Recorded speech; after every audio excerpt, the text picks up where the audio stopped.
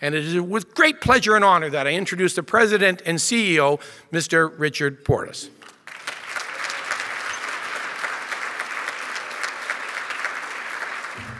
On behalf of the entire Destination British Columbia team, I gratefully acknowledge that we are gathering on the territory of the Coast Salish peoples and thank the Musqueam, Squamish, and Tsleil-Waututh nations for welcoming us onto their territories. I was inspired, moved, encouraged by the welcome we received from Alec Dan on Wednesday and the welcomes we received last night. I also acknowledge that the work we do stretches across the territories of all Indigenous peoples in British Columbia who have been caring for the land for millennia. We inspire people to visit here, and we accept our responsibility to do our work through the lens of stewardship and reconciliation. We're on a journey to do that work better. I'd also like to thank Minister Mark for her support of British Columbia's tourism industry over the last year and for leading us on this journey of recovery and renewal. And of course, our Board of Directors and our Tourism Marketing Committee have also been on this journey with us, and I thank them for their guidance. And I'd be remiss if I didn't thank the Tourism Industry Association of British Columbia and the BC Hotel Association for joining forces to host this conference in person. It's been great to get together again. And you can probably tell from my voice I've enjoyed myself too much over the last couple of days.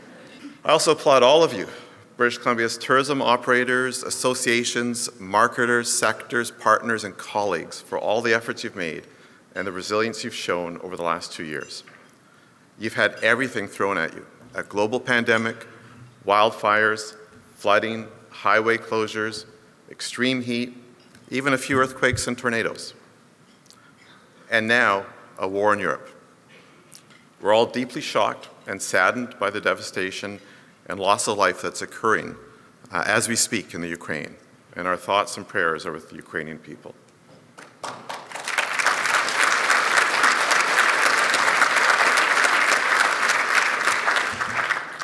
As Deirdre said yesterday, tourism brings many benefits to the world, including promoting peace and goodwill through the learning we gain and the connections we make when we visit other countries.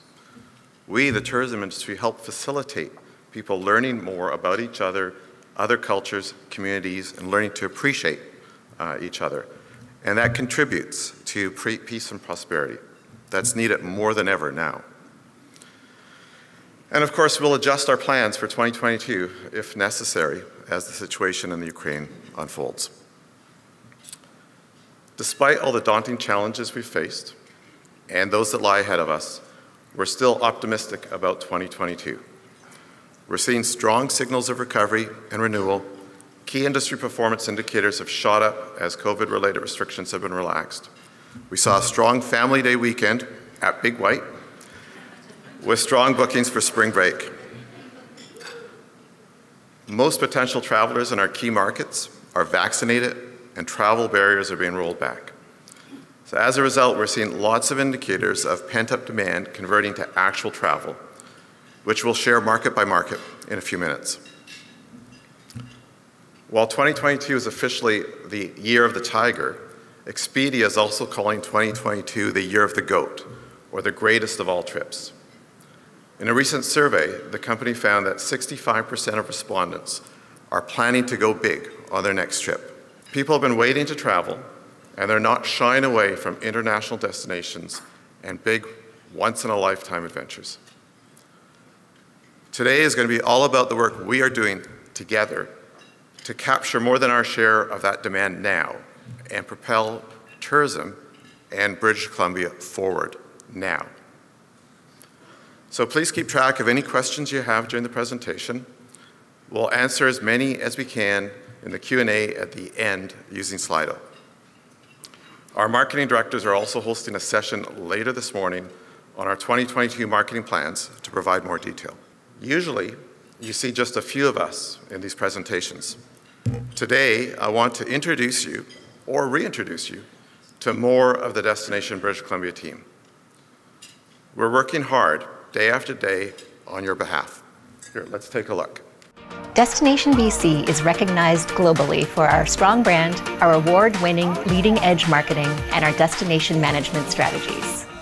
But you don't always get to see the people behind all that work. Today, we want to recognize our team too. We at Destination BC are a group of dedicated individuals who live and breathe British Columbia. Whether we're playing in the falling snow, working from home, or out for an adventure with our families and friends, we work hard, play to our strengths, and consider it a privilege to share the transformative power of BC with the world. Destination BC is a community, a smart, creative, innovative, and fun one. Did I say hardworking? Everyone has a part to play in enabling this industry's success, including program coordinators, finance, digital content, IT, HR, media and marketing, communications, destination management, research and analytics, and more. We're working to make the experience of traveling to and around BC better, and make the experience of being a part of BC's tourism industry better too. We're very lucky at Destination BC. We get to work for all the amazing people in British Columbia, and we get to work with amazing people.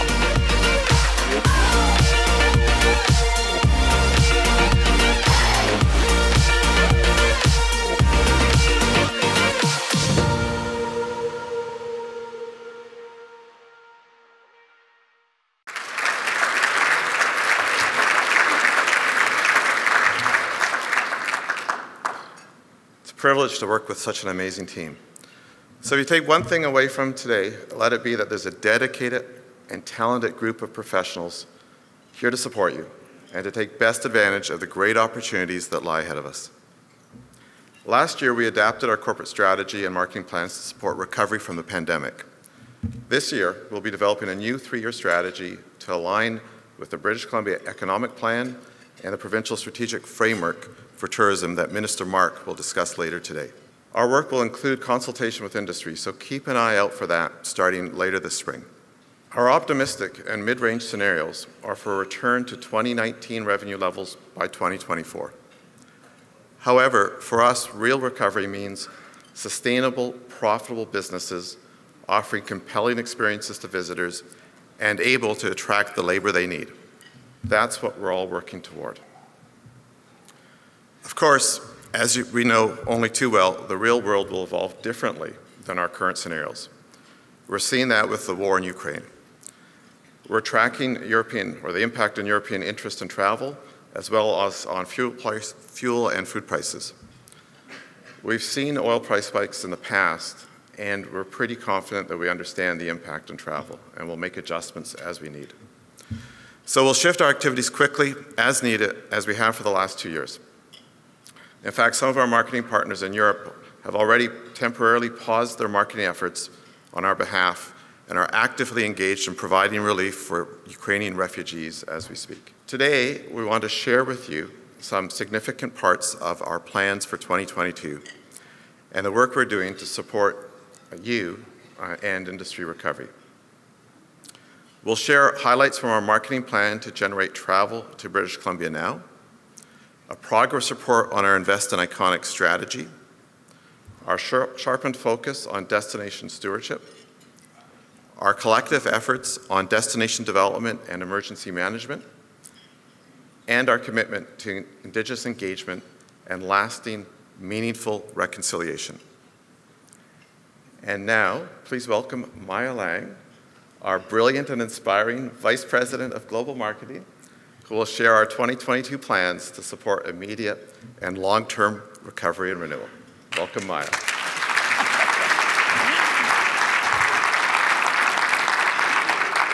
Good morning, everyone, and thank you, Richard.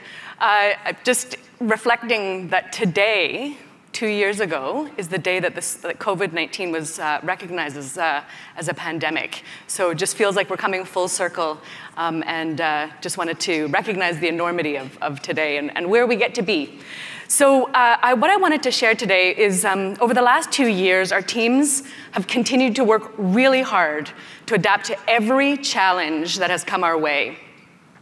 And I think we are all so relieved that we're finally seeing what feels like the end of the tunnel, the light at the end of the tunnel. And through all of this, the global marketing team has worked really hard to keep pace and to support you. We pivoted and launched Support Local campaigns when we were in lockdown to support local businesses, artisans, and families in BC. We pivoted again and launched campaigns to support province-wide travel when it was allowed. We pivoted again when the borders opened in the US and overseas, and we launched campaigns in Washington and in California to promote ski, as well as in Germany and the UK. But that is nothing compared to what many of you have endured. On behalf of the entire team at Destination BC, we are humbled and in awe of all of you who worked so hard to keep your businesses, your employees, and the BC tourism industry going through all the challenges over the last 2 years. We were inspired by those of you who went above and beyond to help others, such as the small ship tour operators of BC who sent their vessels on missions to clean up shores during the lockdown. The communities among you who supported local businesses, such as Kamloops with their Love in the Loops passport program. The businesses among you who had to go virtual and persevered despite everything, such as the Cold Snap Winter Music Festival in Prince George that held its event online. And those of you who explored new ways to continue to support artisans, such as the Haida Gwaii Museum at Kiel Nagai, who opened an online store. Those of you who launched new reasons to visit, such as the Surrey Spice Trail with 70 restaurants, many of whom are owned and operated by Canadians with South Asian or Middle Eastern roots. There's been so much innovation and inspiration in the face of adversity, and now it feels like we are finally facing a brighter future. The global marketing team has literally been waiting for this moment for the better part of the last 6 months, and we've been reimagining what recovery could look like and preparing for this moment. We've been getting advice from our industry-based tourism marketing committee. We've been actively planning with the national, regional, and community DMOs around the province. We've, of course, been talking directly with our in-market teams in Germany, Australia, and around the world, and we've been talking to individual business operators all around the province, preparing for this moment. We are literally launching 7 campaigns in 7 markets in 6 weeks.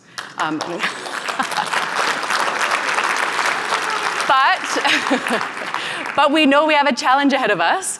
And in looking at something like search behavior, for example, which we know correlates to bookings, we know that consideration for travel to Canada, including BC, has dropped considerably in one of our key markets, in fact, in all of our markets, but in particular in the US. US interest for domestic travel, so travel within their own country, has surpassed the pre-pandemic levels, while interest of American travelers for travel to Canada is still down about 30% compared to 2019.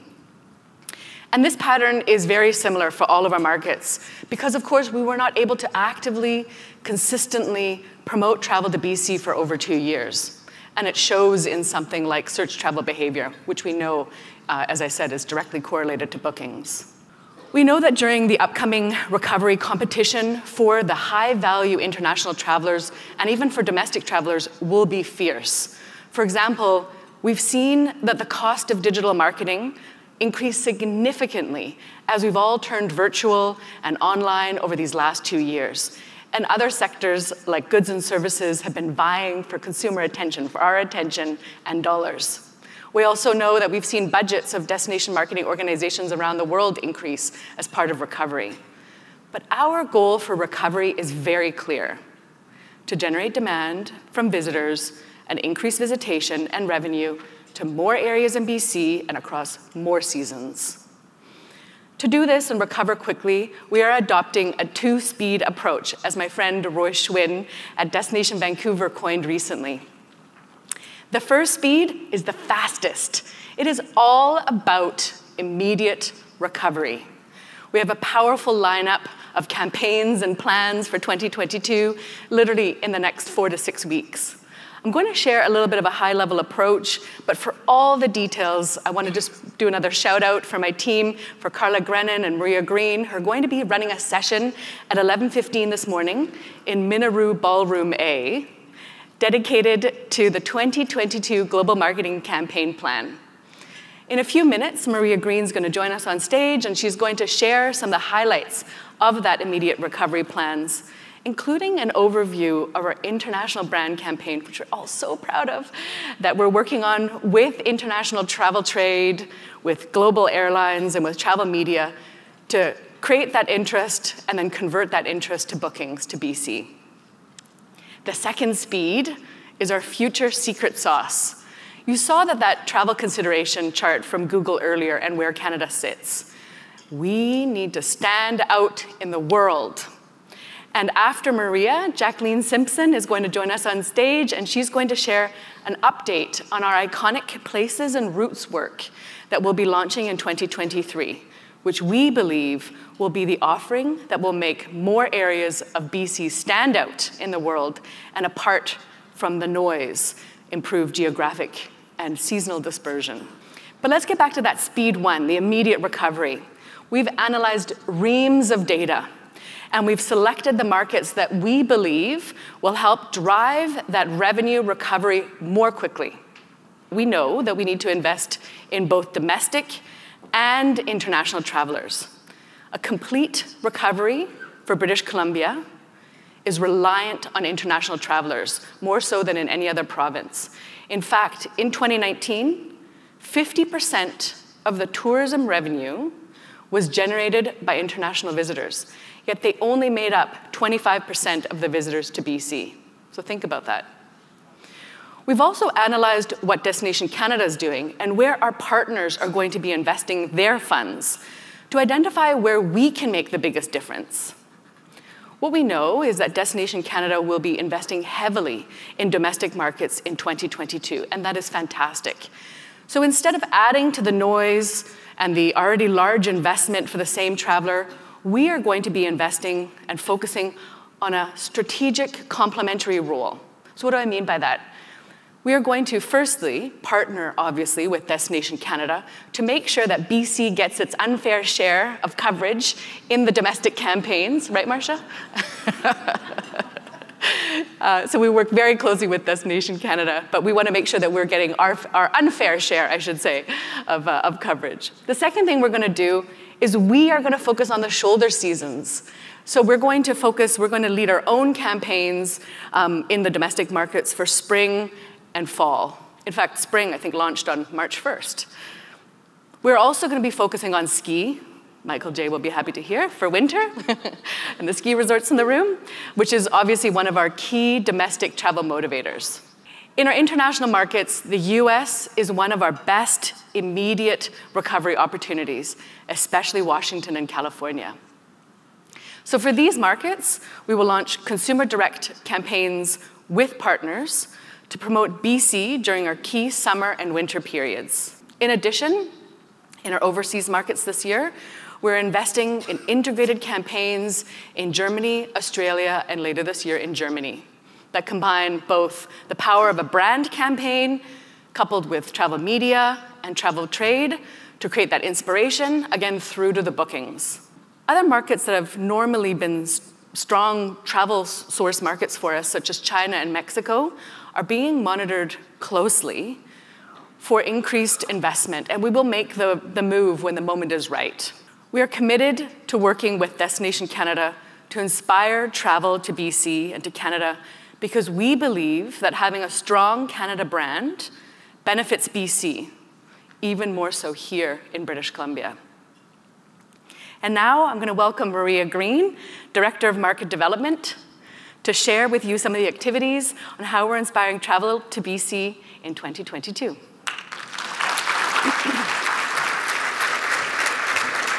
Thanks, Maya. Good morning, everyone. For those of you who don't know me, I've spent 30 years as part of a global team that drives business in our international markets. It is no surprise to anyone that COVID restrictions continue to impact travel plans. With the situation changing weekly in our top overseas markets, consumer confidence, air capacity, and Canadian entry requirements continue to cause confusion and frustration for our travelers. However, we are seeing signals that there is strong desire to travel from all the international markets we are focusing on in 2022.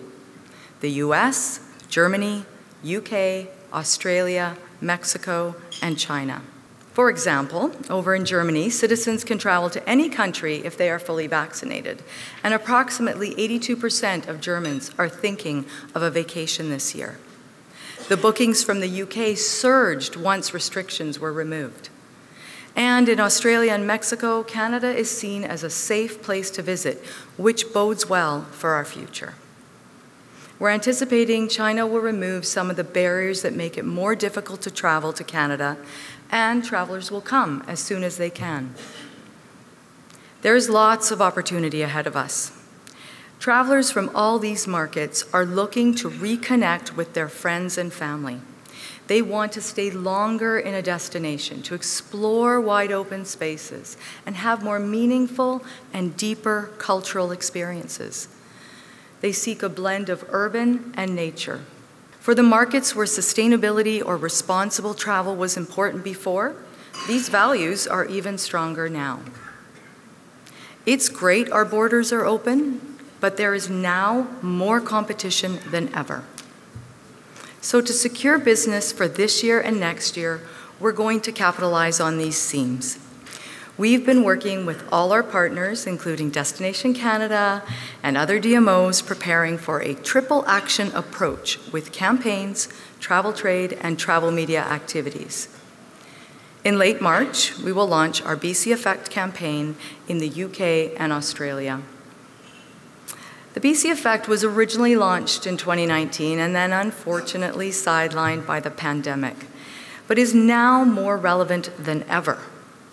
It's an inspirational, high-impact global brand campaign to drive consideration for BC, which is then converted by to bookings by travel trade.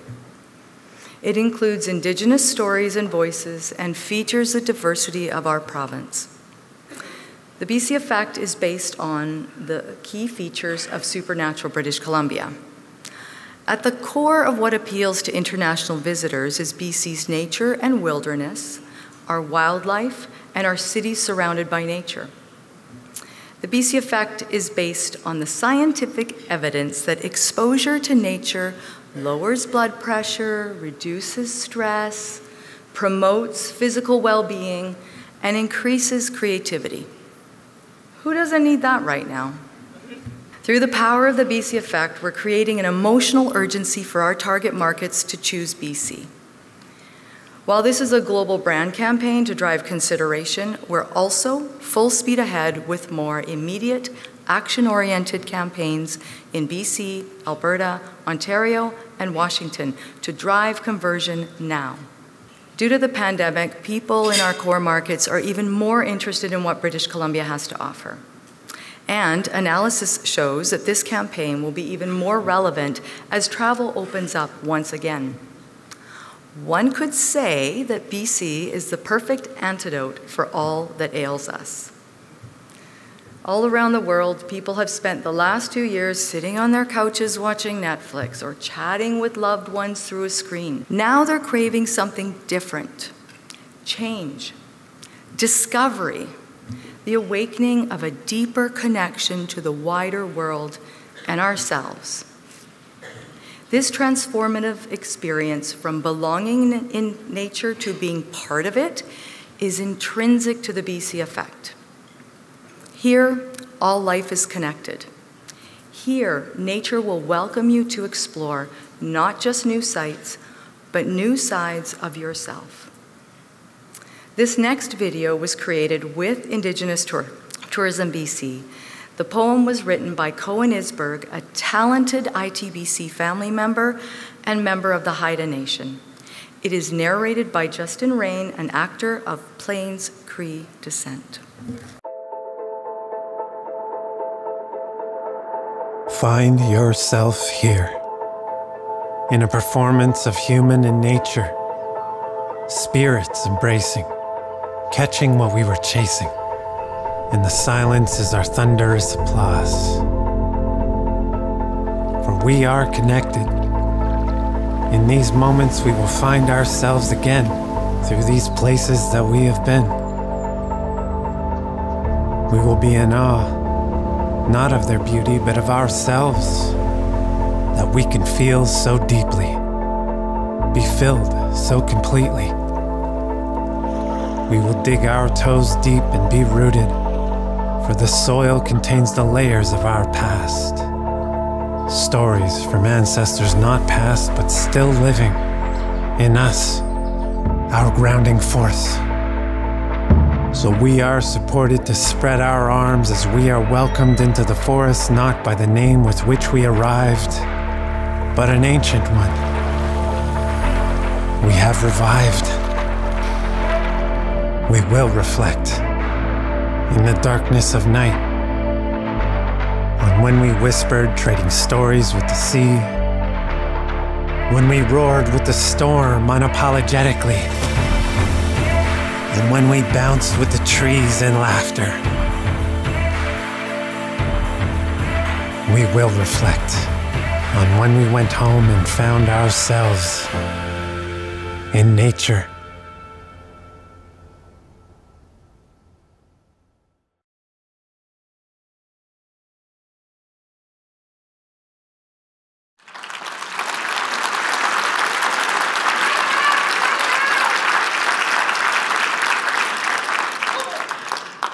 I think that is some of the work that I'm the most proud of that our team has done at Destination BC, the global marketing team has done at Destination BC. And I'm so appreciative of the relationship and the partnership that we have with ITBC, who worked on that so closely with us. So thank you. And thank you for the update, Maria. Through a combination of domestic and international marketing campaigns, our activities are really designed to get British Columbia back on that consideration set, ignite that desire to come to BC, and through all of our booking partners, convert trips to BC and drive that immediate recovery to all the businesses and communities across our beautiful province. I mentioned earlier that our marketing team is focused on that two-speed approach. So to speak to a major initiative in our Speed 2 category, the success over the long term, I'd now like to introduce Jacqueline Simpson to share the highlights of the progress that's been made in the Invest in Iconic strategy launching in 2023.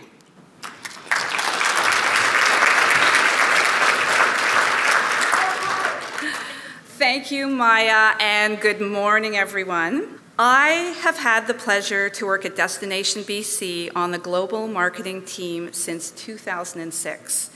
And as most of you know, I've loved working on data-driven marketing strategies and many of our global consumer campaigns.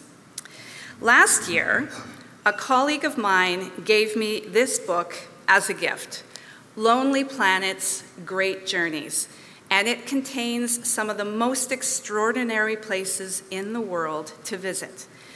But when I quickly glanced through the table of contents, I noticed that the book didn't contain any destinations in British Columbia. What do they know? There are many places in the world that could be described as epic journeys and must-see destinations or must-do experiences, such as Australia's Great Ocean Road, Patagonia's dramatic mountain peaks, Hawaii's surfing culture, Greece's ancient history, or Singapore's cuisine that brings the flavors of the world together. BC has all of this and more, and taken together, they are a compelling way to get our visitors to disperse throughout the province and visit throughout the year. And this is the essence of the Invest in Iconic strategy. Now, I'm an avid traveler, and my personal reason to travel is to explore. I like to go to far-off islands that aren't always easy to get to, and I have a personal fondness for glaciers and icebergs. Several years ago, before it was the hot destination to travel to, I was lucky enough to travel almost 6,000 kilometers to Iceland to see glaciers and icebergs in a place called Jökulsárlón, also known as Iceberg Lagoon, which is about 5 hours drive from Reykjavik, Iceland's capital. But I didn't need to travel all that way. We have icebergs right here in the Caribou-Chilcotin Coast region, and they're created by the Bridge Glacier, which is only about 6 hours from where I live. And wait, there's more icebergs. There are also icebergs in Tatshenshini-Alsik Provincial Park in the stunning northwest corner of beautiful northern BC. And while iceberg has just 270 glaciers, there are over 17,000 glaciers in British Columbia, so that's a lifetime of travel for me. So yes, we have right here in British Columbia what the people around the world travel to see. And we live in one of the most beautiful and diverse places on the planet. And I know I'm preaching to the converted. The raw wilderness, the rugged coastlines, our towering mountains, the vibrant cities, the relaxing rural and resort communities and welcoming people, and a diversity of Indigenous cultures. This is an amazing combination not found anywhere else in the world. BC's natural beauty and its authentic culture are truly something to behold.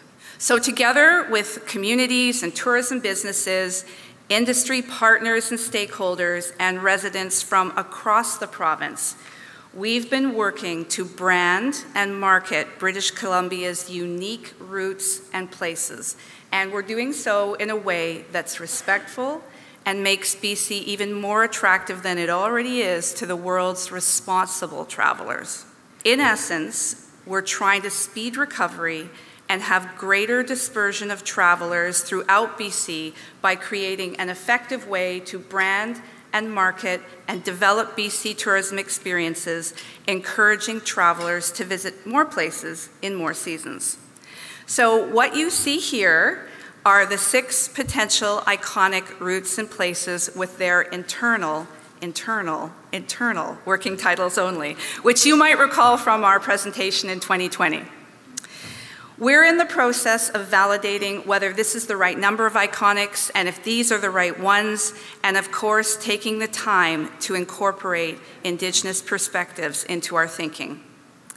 We've also been doing research and Indigenous, resident, and industry engagement to ensure that each new place brand has a compelling and unifying story that will make us stand out from the global competition and attract the right kind of traveler to British Columbia. Now, what's the benefit to you in all of this? Let's look ahead at this scenario. 10 years from now, British Columbia is considered a must-see destination. These new routes and places are known in the global consciousness. 10 years from now, travelers think of BC with the same level of awareness as Tuscany, or Patagonia, or the Great Barrier Reef. And visitors, travel trade, and travel media interest is at an all-time high. 10 years from now, businesses are profitable and jobs are easier to fill because the visitor season is longer, and your communities are thriving year-round. New investments in experience development have made all of BC even more appealing to visit in more seasons, and by integrating destination development with marketing strategies, together we've strengthened each of the routes and places to make them stand out even more. Tourism is even more important to British Columbia's stewardship and economic resilience. In short, the new routes and places are being developed to be more powerful magnets to attract responsible travelers to your businesses and to your communities. So, where are we at with all of this? Well, this past year, despite the challenges we've all faced due to the pandemic, we took the time to do extensive research and engagement, which continues as we speak. Many of you this morning in the room were kind enough to give us your time and be involved in a workshop or an interview. And based on the results of all of this work, we expect to launch the first wave of these new brands next year in 2023. I get asked, why are we taking our time to develop these iconics? Because it's important to get it right. We've only got one chance to launch the first one. What we're trying to do is meant to benefit your businesses and your communities for the long term, and we need to take time to listen and to understand how we can do the branding and the experience development in a way that's respectful and responsible. We want to build these brands in a way that brings people here the way we want them to travel, interacting with locals, staying longer, treading lightly on the land, contributing more than they take, and traveling to places that are further afield, taking the pressure off of some of BC's hotspots. Now, we've spoken to almost 1,800 people so far across the province, and we're not finished yet. We're listening to what you've had to say, and we're distilling and making sense of everything. And we're inspired by what we've been hearing. And when I say we, I mean ourselves and the partners that we're very grateful to have had working with us on this strategy. Indigenous Tourism BC, the regional destination management organizations, and the Ministry of Tourism, Arts, Culture, and Sport. We are all working on this together on your behalf. My colleagues and I are passionate about the work that we're doing. We're passionate about building a new and exciting way for the world's travelers to think about British Columbia. And we are inspired every day by the potential of this strategy and appreciate that many of you have taken the time to tell us that this project gives you something exciting to look forward to. Thank you.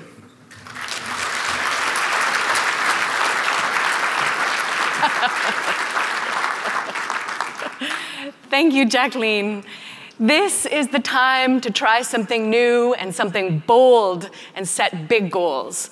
And this has been one of the most ambitious projects, and the feedback has been overwhelmingly positive all around British Columbia. One of the other updates that I want to provide you on is another secret sauce initiative, a long-term initiative that we believe will lead to a competitive advantage for British Columbia. This initiative is one that will make us more effective and efficient with our marketing spend.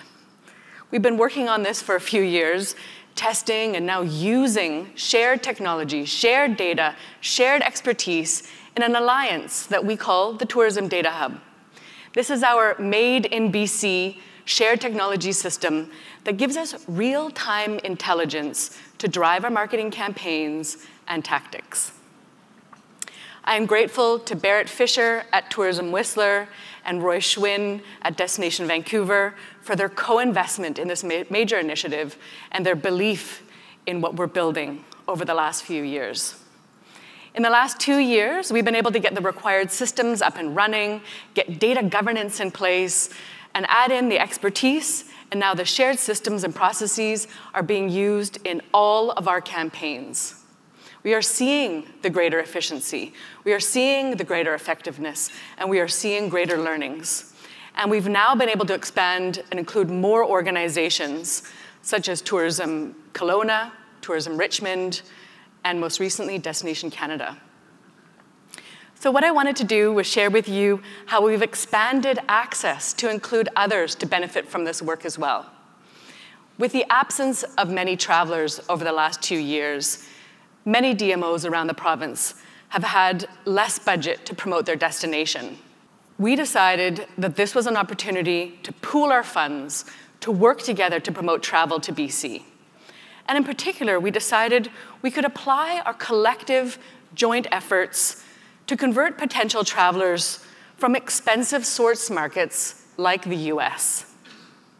We call this coordinated approach full funnel marketing, which basically identifies how travelers plan their trip from inspiration to planning and booking, and it looks at creating a strong, coordinated user experience. It identifies where we can each best play a role and invest our marketing dollars to increase the collective impact with our limited funds. And it avoids us competing against each other for the same traveler. So we used the knowledge and the systems in the Tourism Data Hub in 2 recent pilots that I'm going to share with you now. First of all, to promote travel to BC, we learned this past fall, we learned that Vancouver, Whistler, Richmond, Kelowna, and Victoria were considering executing marketing campaigns in Washington when the borders were going to be opening. So together we pooled our funds, we agreed to one campaign approach. We then launched that campaign with audience sharing between us to motivate Washingtonians to come to BC. Second of all, to promote ski in the United States, we partnered with Destination Canada and our 13 beautiful destination ski resorts in BC to try this new approach in California this fall and winter. Destination Canada invested $3 million to captivate that top-of-mind awareness and interest to come skiing in British Columbia. Then we at Destination BC used our resources to convert that interest to consideration to BC, to get people actively researching and planning ski. And then we drove the referrals through to the 13 destination ski resorts who could close the sale. Full funnel, from the moment of inspiration to booking, enabled by the Tourism Data Hub. To build on these shared efforts, we are adding more DMO city partners for our spring campaign, which launched earlier this month in BC and Alberta. And we are looking at expanding the national approach to data sharing across Canada. We're adding more and more opportunities for more organizations here in BC to participate. So stay tuned to learn more about how you can participate in the capabilities that have been created by the Tourism Data Hub in the near future. This video with Destination Canada and Tourism Kelowna shares some of their experiences being part of this leading-edge collaborative efforts. And a real focus for us is on learning. It's so that we can continuously improve on the work that we do. And that's why the project that we are doing on the Data Hub with Destination BC and 13 ski partners, the work that was executed in California recently, is so important. It's helping us understand how to improve our marketing and leverage our marketing dollars. This partnership gives us a stronger line of sight to where we can reach, inspire, and convert travelers to consider and plan a visit to Kelowna. And we could do this alongside trusted partners in destination marketing while keeping our own marketing strategy and tactics in play. We can work together to find and target consumers and then layer in our own call to action and invitation through our own brand to consumers. And I really want to credit Maya and the leadership of the DBC team here for taking the model of what they're doing within the province and stretching the learning and the competencies right across the country. They look at the big picture and understand that collectively, if we all get better, it raises up everybody's outcomes.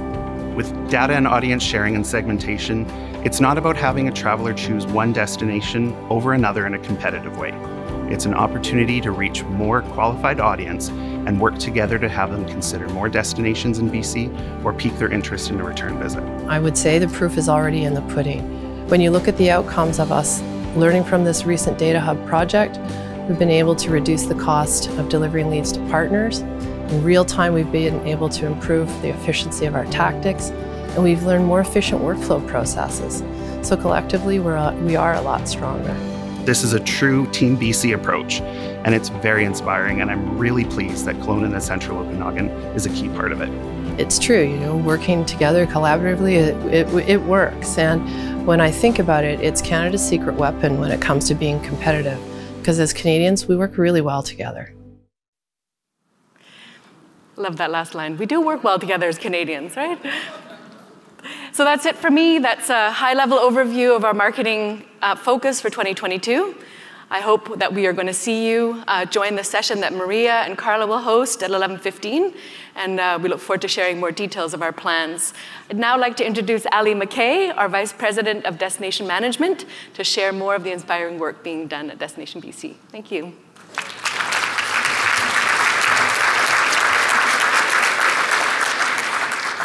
Well, thanks, Maya. And good morning, everyone. I know for the last 20 years, you have grown accustomed to having a McKay present during Destination BC's presentation.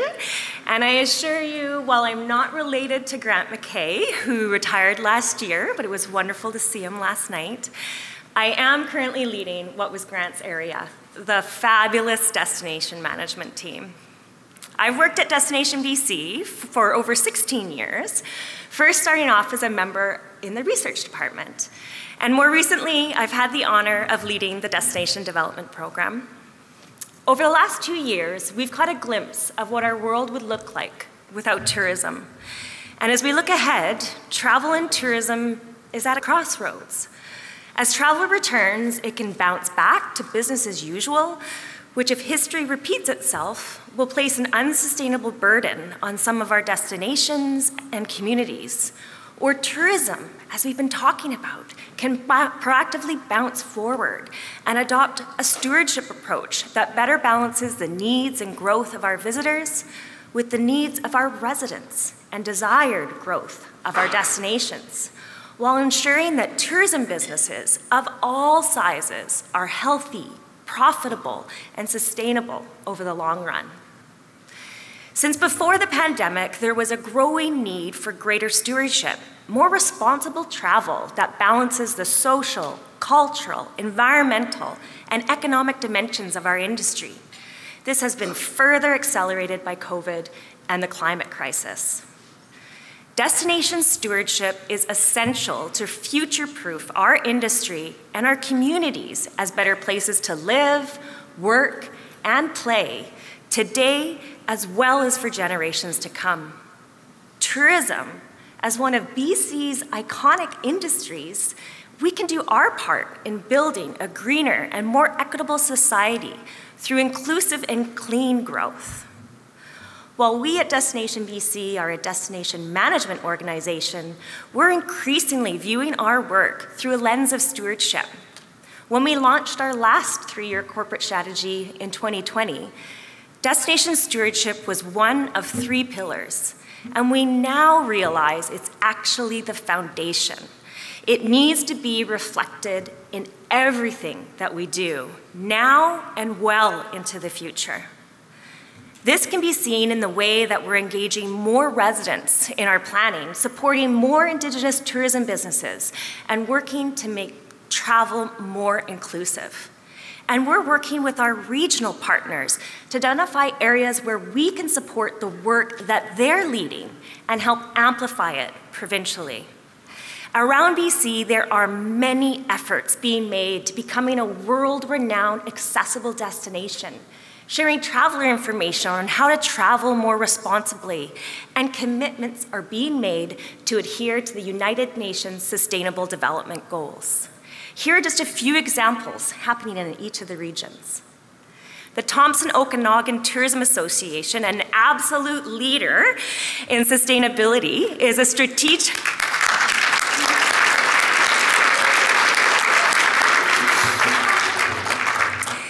strategic partner in the 2022 Green Wine Future, which is the most ambitious environmental conference ever organized for the global wine community. Kootenay Rockies Tourism has become the first Green Step certified sustainable tourism destination in Canada.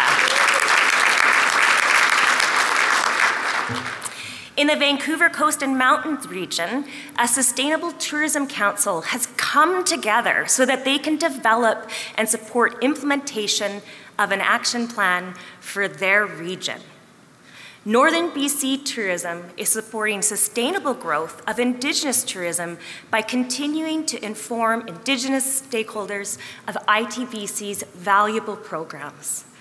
In the Caribou-Chilcotin Coast region, a Tourism Sustainability Committee will support the regional commitment that they've made through the Responsible Tourism Institute's Biosphere certification.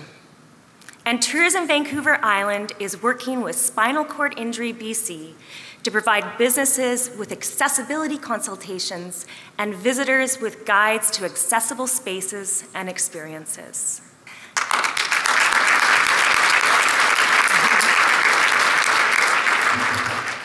Speaking of accessibility, I also want to highlight and recognize Kathleen Harvey for her work in leading our organization's efforts over the last 3 years to offer a more robust travel experience in British Columbia to travelers with diverse abilities.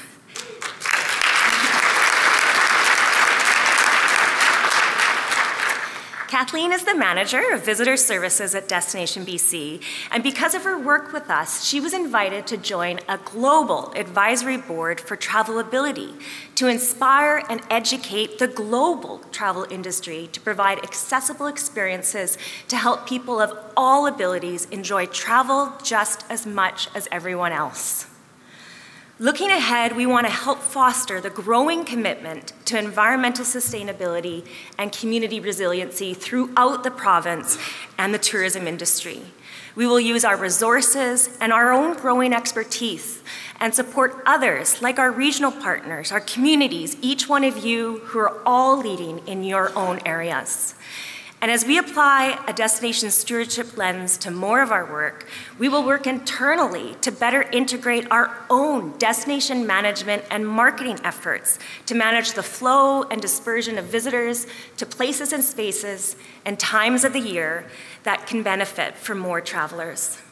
We are also developing new learning resources so more tourism businesses can take those meaningful steps to reduce their own emissions and address climate change. The time for action is now, and we are moving in the right direction, together with all of you. I'd now like to introduce my colleague, Emron Gill, Director of Industry Partnerships and Visitor Services, and he'll share more about the work we're doing at Destination BC around diversity, equity, inclusion, and accessibility.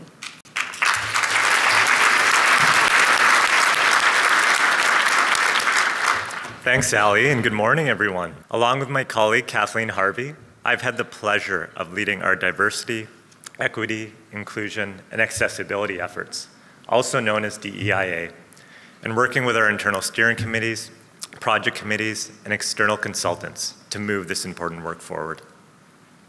Today, I'll speak about how we're listening, learning, and taking action in the development of a DEIA strategy, and provide an in-depth update on our inclusive marketing work.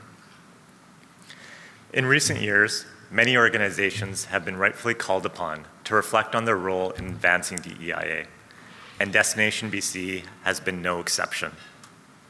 We understand our responsibility to do better, and that the greatest contribution we can make to changing structural inequities is sustained action within our organization and within our work. Equity and anti-racism work are foundational to building a truly inclusive province and to better serve our industry and the people of British Columbia.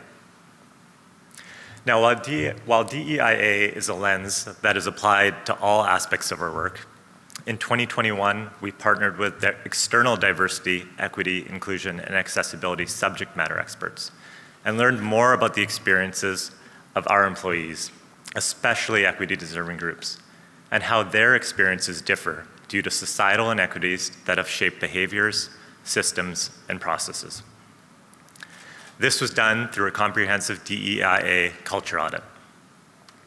Through an inclusive marketing audit, we learned that there's much more we can do to ensure we are authentically representing British Columbians in all our marketing and industry programs. We understand that DEIA requires a constant commitment to unlearning and relearning. We provided foundational learning for staff that gave us some time to reflect on some hard truths. Topics included unconscious bias, inclusive marketing, microaggressions, combating tokenism, and more. We also continued to implement our accessibility framework and action plan, specifically as it relates to addressing physical and cognitive barriers. For example, we now have over 500 businesses that have included their accessibility information in their hellobc.com listings.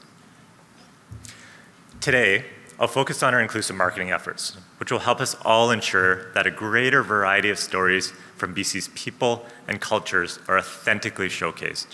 The stories that make our communities and our province the open and welcoming place we all want it to be for everyone. Now, one thing we've traditionally seen in marketing is that underrepresented communities only show up when a brand is promoting a specific cultural experience. And while these cultural experiences are an important part of their identity, these Canadian communities also want to see themselves reflected elsewhere and in activities that are part of their everyday lives, whether it's skiing, golfing, or dining out. But inclusive marketing is more than just including a diversity of British Columbians in images or videos we produce. While this work is rooted in representation, it's also about creating a safe space for diverse perspectives and voices, and about helping BC's increasingly diverse population see themselves in and part of our work. Here's a great example from Jalen Bastos, one of 5 influencers we partnered with on the Share Your Love for BC contest last year. Train's coming back. Urban ecologist, y'all. Freaking me. is what birds have to put up with. Hi, my name is Jalen Bastos. I'm a queer, non-binary urban wildlife ecologist, animal behavioralist, and educator here in the city of Vancouver. I have always just been like this creative kind of wild child, and it's still the same today. Oh my goose! Look at them! I moved to Vancouver from Toronto in 2015 to study at UBC. And I had done no research before coming here, so when I got off that plane and I saw those mountains for the first time, I was shocked. It was honestly so incredible. And one of the first things that I noticed was how accessible and well-maintained the green spaces were here. Here I am, Still Creek. When I moved here, I was able to like rekindle that connection with the environment. I started off hiking, trail running, then migrated mountain biking, now rock climbing. Now I'm a rock climbing instructor. I mean, it's like the classic BC story where you move here and you just cycle through all the different recreational outdoor activities. Oh, amazing, amazing. When people think of wildlife in British Columbia, they typically think of the charismatic megafauna, or the largest, most popular animals, right? That's like whales, cougars, bears. But for me, urban wildlife is my passion. And one of the ways that I am studying urban wildlife here in Vancouver is through a network of wildlife cameras, and I have them spread out throughout the entire city of Vancouver. And what this network of cameras allows me to do, it allows me to estimate the different populations of animals like raccoons, coyotes, and determine why is it that they're thriving and living in the different parts of the city that they are. Oh my gosh, they're foraging in this area. Oh, look, they're kind of fighting. Oh my gosh! People are often surprised to find out that there's a direct thread between both queer people and wildlife within an urban setting. Oftentimes in a more rural or naturalized setting, right, queer people and wildlife are focused more so on survival. In the case of queer folks, we're often forced into situations that make us feel unsafe, and it's similar for wildlife in the sense that in a more naturalized or a rural setting, they are in much more competition with one another. When you enter into an urban setting, both queer folks and urban wildlife are able to flourish. For so long, I had to hide parts of myself. I had to suppress the most authentic parts of me, my blackness, my queerness, my Latinx identities. And this was largely because I didn't feel safe enough to share them with the world. And I also didn't see myself in the world. For me, being visibly queer is so important, especially taking up space, being bold, especially within academia, is important because it functions as this invitation. It lets others know that they are, one, not alone, and two, there's a space for them to find success. I live and love in this city. That's not English. Let's try this again. I love Vancouver, and I live here for a lot of different reasons. But in the 7 years since I've lived here, I've never once seen an orca. In 7 years, every time I go to the beach, I'm like, maybe this will be the day. And it so far hasn't happened yet. That would be a dream come true. And I'm just putting that out into the universe.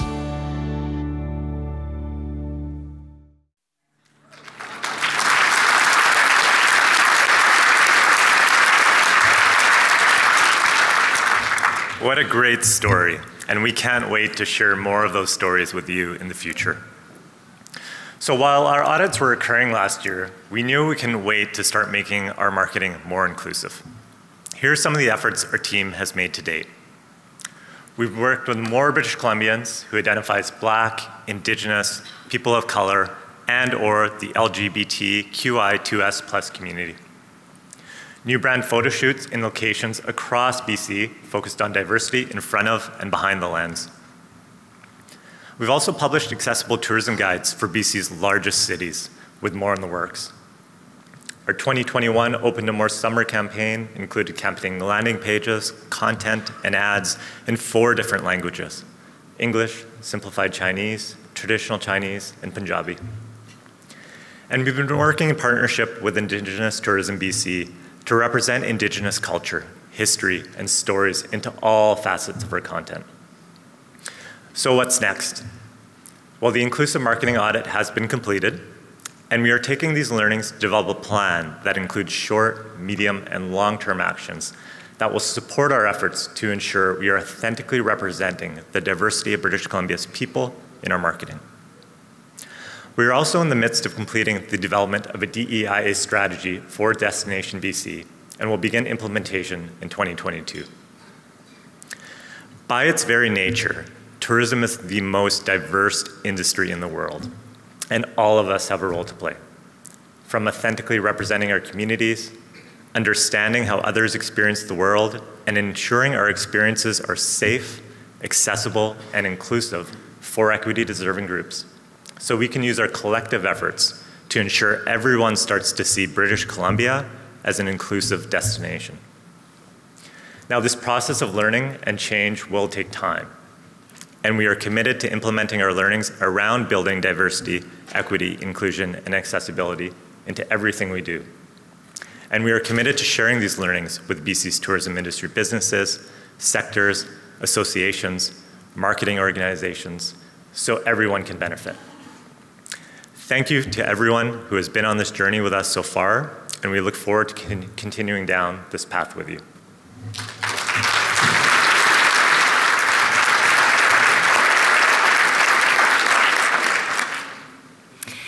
Emran, you and the entire cross-organizational team working on DEIA deserve a huge kudos for the journey that you've started. This work is so, so important.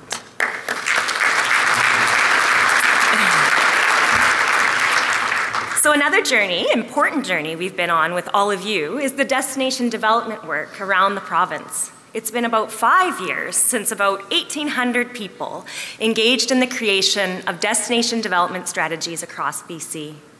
Those strategies led to new relationships and networks, increased collaboration, and a lot of progress on implementation.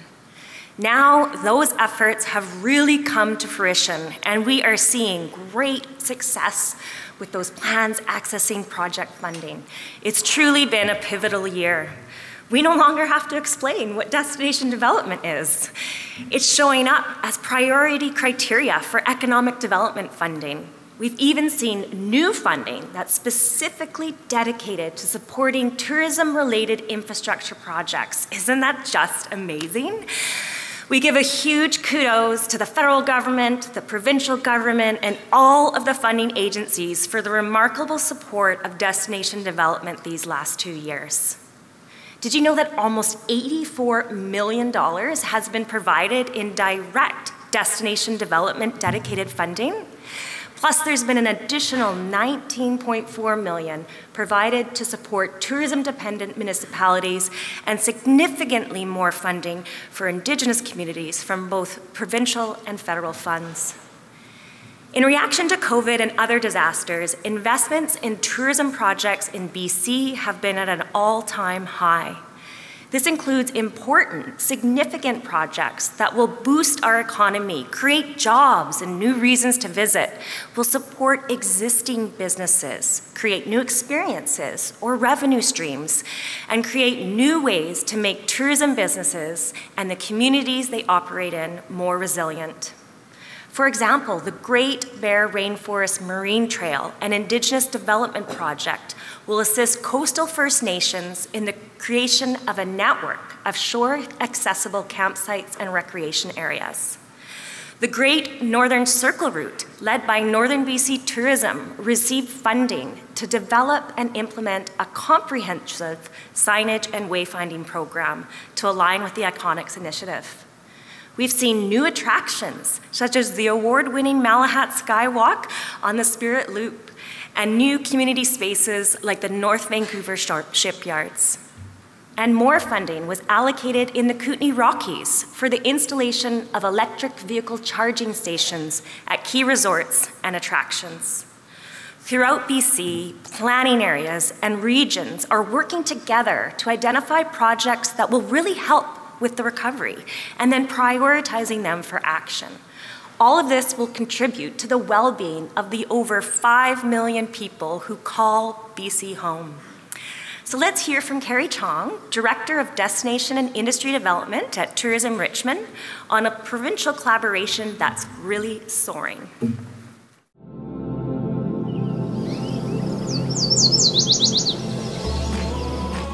The BC Bird Trail was developed to raise awareness of the diversity and quality of BC's birding experiences and support birdwatching focused travel and conservation across the province.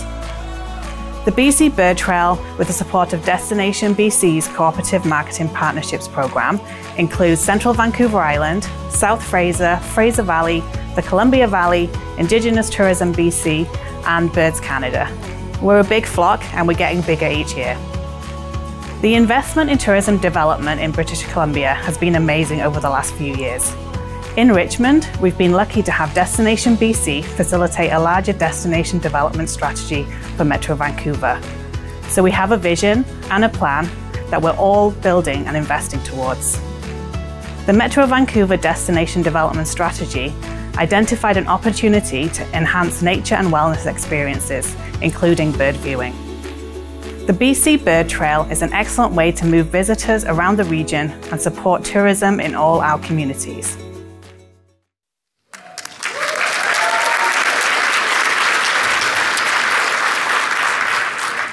So for 2022, we're revisiting some of those destination development strategies based on the new realities around COVID, new engagement with First Nations, and the direction of the Vest and Iconics work. And we're also expanding a new centralized database to better track, support, and report on these tourism projects. This will help us highlight the success and impact of all of this great investment, and will help us to gather data that we then can all use to better manage our future tourism impacts. COVID has held back travel across the planet, yet here in BC and around the world, there still is tourism development and management activities happening. We're not just looking ahead at the powerful role investment in tourism can bring to you and your communities for the future. We're investing in and building that future together with you now. In this next video, Claire Mason, Director of Corporate Communications, will talk about another aspect of our destination stewardship efforts, emergency management. BC has not had an easy few years, and our tourism sector has been hit harder than most. We've endured a global pandemic and climate-induced emergencies, from heat domes and wildfires to atmospheric rivers and Arctic flows. But through it all, we've supported each other through collaborative communication and emergency management processes focused on the needs of our visitor economy. At Destination BC, we continually gather information from all levels of government, from various agencies, businesses, and communities to help inform our work and help us determine the measures we need to take and the information we need to share to best support our industry and our visitors during a crisis.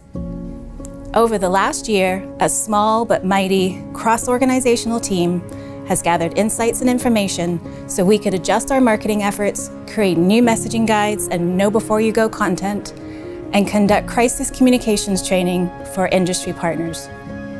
And these collaborative efforts will continue to ensure we are all well-positioned to share timely and accurate information on travel routes, trip planning, transportation, visitor servicing, health protocols, border requirements, and much more to help industry support their employees and communicate effectively with travelers.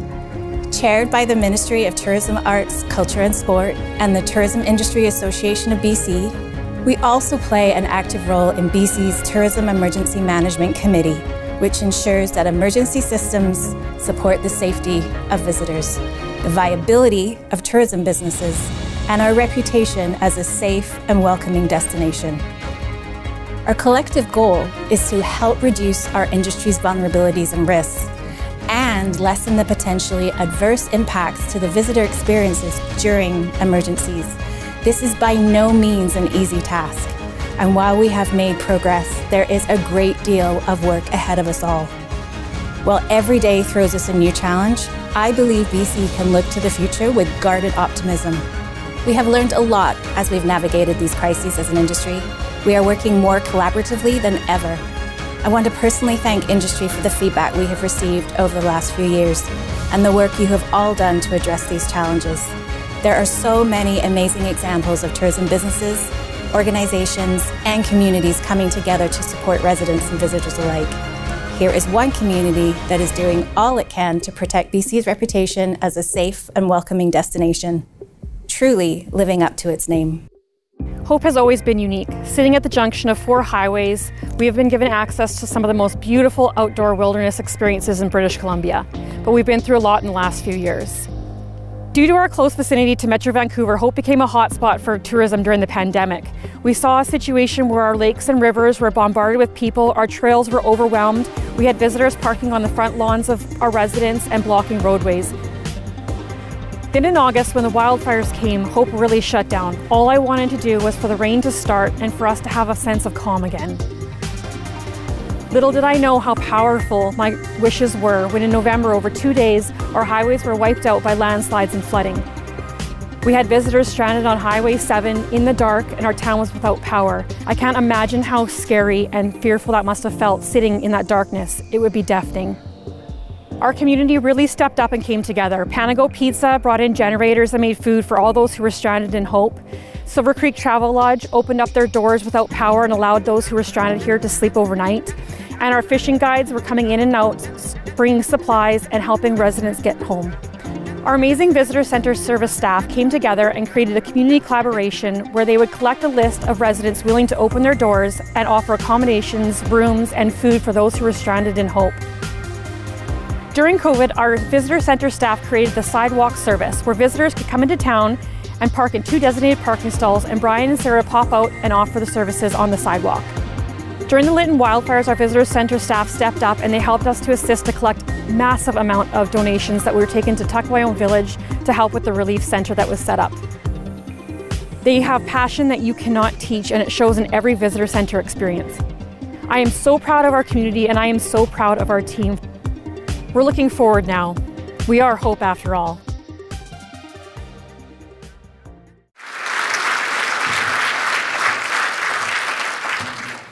Oh, I'm back.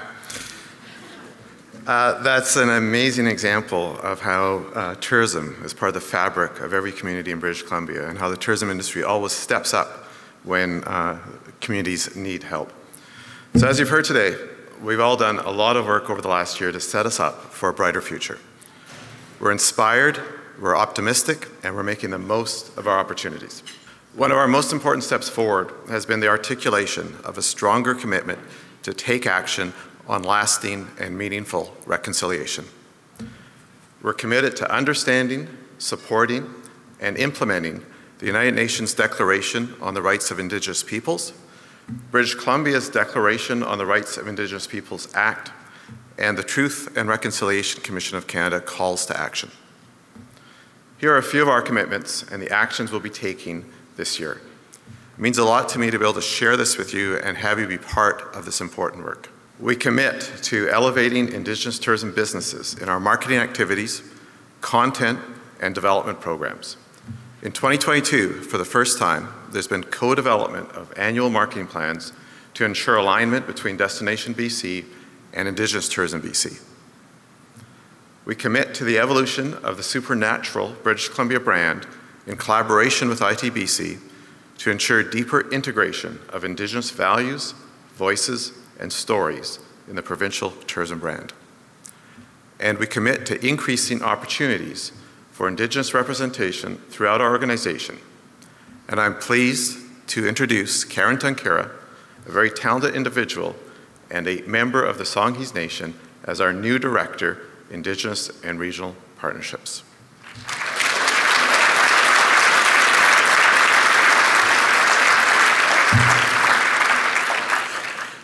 In her role, Karen will assist in the development and evolution of our efforts towards reconciliation, including increasing Indigenous cultural knowledge and understanding throughout our organization. We'll share more on these and other commitments and actions through our various communication platforms over the year. I'd also like to say thank you to the Stalo Nation and Tourism Chilliwack for being a model of how communities, tourism operators, and First Nations can work together through reconciliation. I truly enjoyed your session yesterday and learned a lot, so thank you.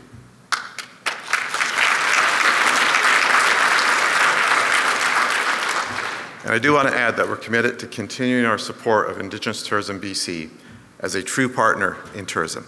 We've worked with ITBC and have supported the development of Indigenous cultural tourism for over 20 years. Last year, we wove our two organizations closer together in many ways. As our minister says, we're paddling together, and we're looking forward together. Last week, Brenda Baptiste, the chair of ITBC, was inducted into the Order of British Columbia, a richly deserved recognition of Brenda's many contributions to our province over her career. And I'm thrilled to welcome Brenda to the stage to say a few words on behalf of ITBC.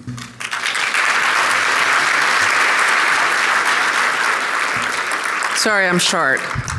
Wow, a lot of people showed up. It's early. I didn't expect, I thought half of you'd still be sleeping. So good job, you're here and committed. That's what this is all about. I'm Brenda Baptiste. I'm the chair of Indigenous Tourism BC, and I've been honored to be the chair for almost, gosh, I think over 18 years. And through that time, I've had the pleasure of working with Destination BC and their team. And it's funny, as we talk about reconciliation, Destination BC started this process of working on reconciliation before it was even a thing.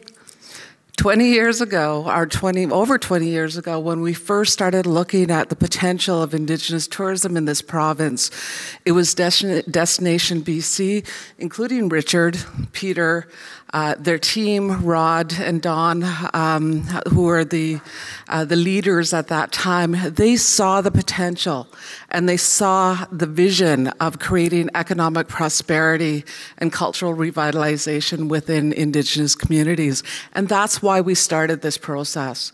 We knew that we wanted to have a lot of our communities who were really struggling with poverty and social afflictions. We wanted to give them opportunities to thrive. And the best way to do that was through tourism. One, because tourism is one of the few, as a matter of fact, one of the only industries that doesn't take anything away from the land. It actually gives back and builds a social fabric within any community. And you saw this over the last 2 years. People recognize the importance of tourism for your well-being, for your ability to explore and connect and engage. And truly, I think the tourism industry has come into its own as a result of all of the things that Richard described, whether it's the pandemic or the natural disasters that we've all been through, and we've adapted and we've persevered.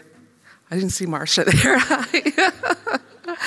Destination BC has been an incredible partner through us, and I'm thrilled. The video that you showed earlier actually made me a little weepy. It's the first time I've seen it, but it embodies the meaning of Indigenous tourism and the connection that tourism has, whether it's Indigenous or non-Indigenous in this province. And I believe that we are a leader in tourism, not only in this province, in this country, but globally. And I think that through maintaining that relationship, that commitment to reconciliation on both sides, from Destination BC to the Indigenous Tourism BC and our communities, we're going to become that much stronger. I have to really honor the province of BC, and I was saying last night, I am so proud to be from this province. I'm so proud to be the first province that has not only adopted the principles of UNDRIP and DRIPA, and they're committed to that, but they're committed to reconciliation in terms of taking real action. And to have a minister who says, that's great, I love your sentiments, but what are we going to do? Let's move forward. What are we going to do? And that's exactly what we need, and that's exactly what Indigenous people in this province are saying. Reconciliation's fine, but let's work together and figure out how we're moving forward. Through our work with the alignment strategy, the Iconics program, the commitment to stewardship, conservation of these beautiful lands that we're on, it aligns itself so perfectly with the Indigenous values and principles that we all share. And we are so happy to be a part of that. And I also love the fact that when I come to these sessions, this is always my favorite conference of the year. Sorry, I'm limping around, but short term. You'll see me running around soon. But what I love about these sessions is not only sharing the fellowship with all of you, and I've known some of you forever, and all of the young energy that's coming into this industry makes me very excited for the future, because as an Indigenous person, we work towards our 7th generation. It's my granddaughter, my grandsons, who this legacy is going to have an impact on. And I want to honor Richard and his team and Destination BC and Marsha at Destination Canada and the minister in the province of BC for the legacy that they're leaving for the future of Indigenous people in this province. This is not just a project, and it's not something that's going to be something not only that you can measure, but this is actually something that's going to have a real impact on the future of my grandchildren. They'll be able to speak their language. They'll be able to identify who they are as strong Okanagan Syilx men and women. They're going to take their place at leadership tables like they've never had in the history of our people. And you've been a part of that. So thank you so much. And I'm so excited to see where we're going to go in the next little while. Thank you.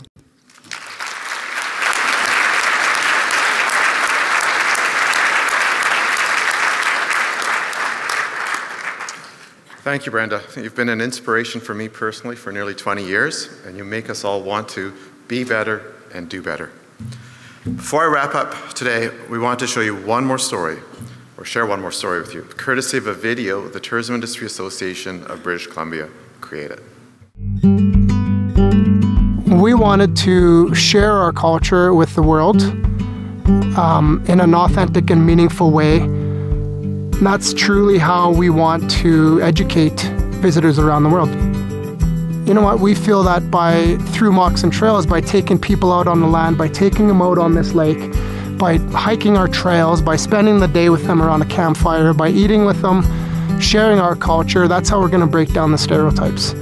And really, that's why Moccasin Trails got started, was based in education. We wanted to share our culture and teach everyone around the world, visitors and guests that come into our territory, a little bit more about the Indigenous culture here in this region.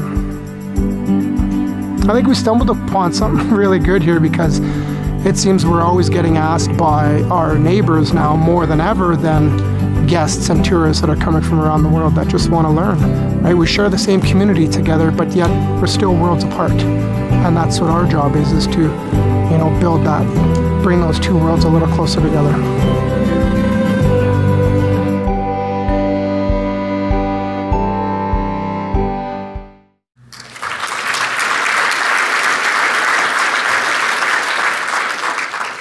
That's a great message to end with today.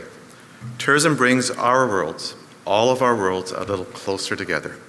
Today we shared some of the important work we're doing in partnership with you, building back travel to British Columbia now through our marketing plans, generating future travel to and throughout British Columbia, and more business for you through our Invest in Iconic strategy.